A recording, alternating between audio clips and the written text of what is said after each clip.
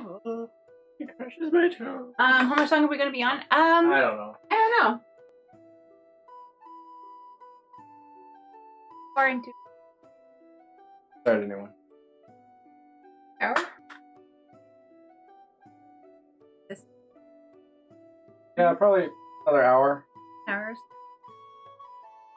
At around 10 our time. Good. Okay.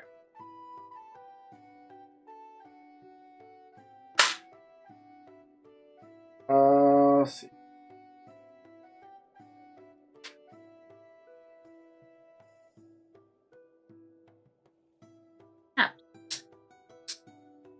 You can't say oh rivets, but you can say oh snaps. So a rivet is just, this is a double cap rivet. That's if you want to permanently join pieces of leather together. A snap is something that you can unsnap.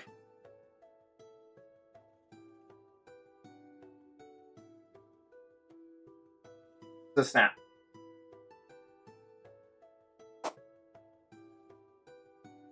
Rivets would be like that, except permanent.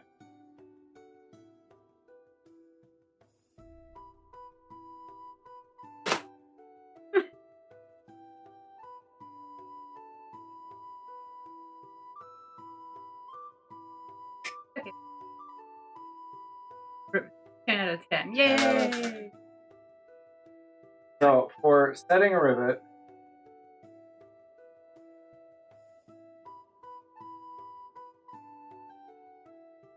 Randy, I'm actually about to demonstrate a really fast way of removing rivets. Special rivet removing tool. A little black one? Yeah.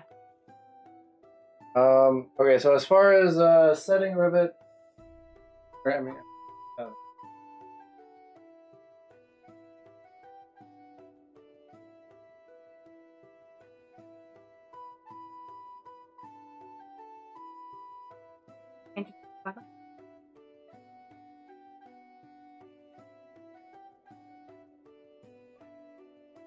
Hey! Chevy guy. Oh gosh, not T. Okay, so I'll show the. You know how much money his parents spend on his grandma and parents? So usually all you need for a rivet setter is just like a little post like this. It's domed right here. And you can just put it on a flat, hard surface.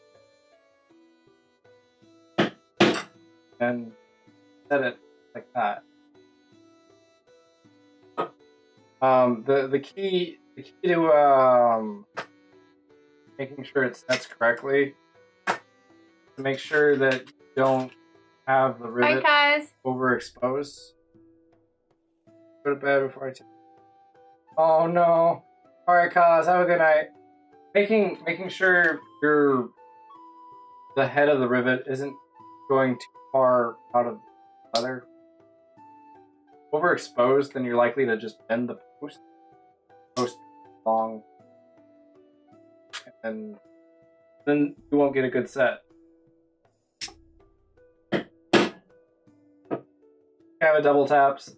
First tap's kind of light. It gets the timed ready, and then the second one, like that's it. Because what you're doing is you're making it mushroom up.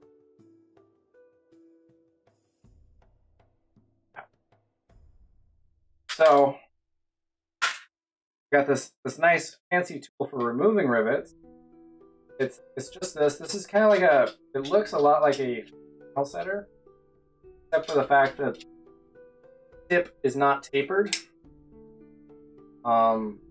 which it won't get stuck. Teeth. Oh no. Oh no. No. Removing a rivet